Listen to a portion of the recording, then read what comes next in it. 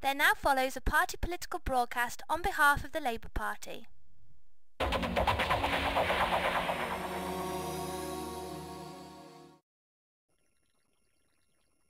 Once upon a time, there was a little blue egg.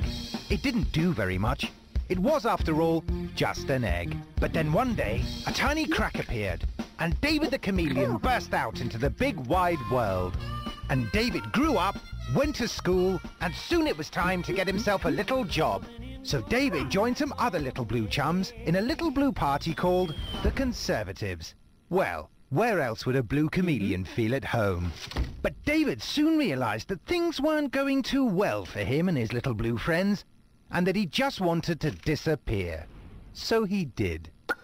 I'm a man without conviction. And off he went to work in PR, where David discovered that there was much more to being a chameleon than just being blue. He learned how to change into any colour he pleased, and all sorts of little cunning things besides.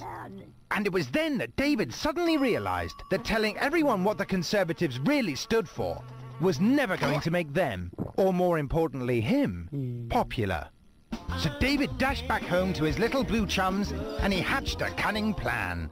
From now on, he would only tell people whatever he thought they wanted to hear, whether he and the Blue Party liked it or not. So David listened to the other parties and pretended to swallow their ideas, though really he didn't like the way they tasted one bit.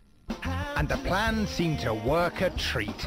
In September, David changed into his deepest Tory blue, and his blue friends cheered as he said, "I want to lead the Conservatives." But then he changed into his finest red and told the red lot, "I am the heir to Blair."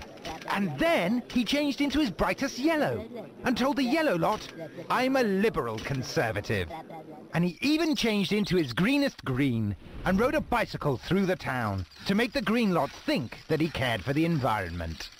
And because he wanted so desperately to be popular, David told everybody to call him Dave, to show he was one of the people, just like them.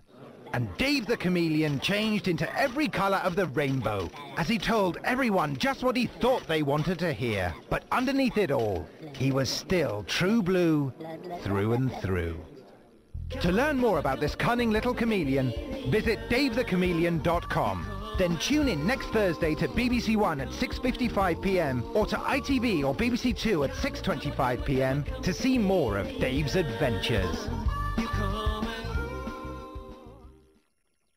For more information about James Alexander and the Labour Party, please visit www.time-for-change.org.uk.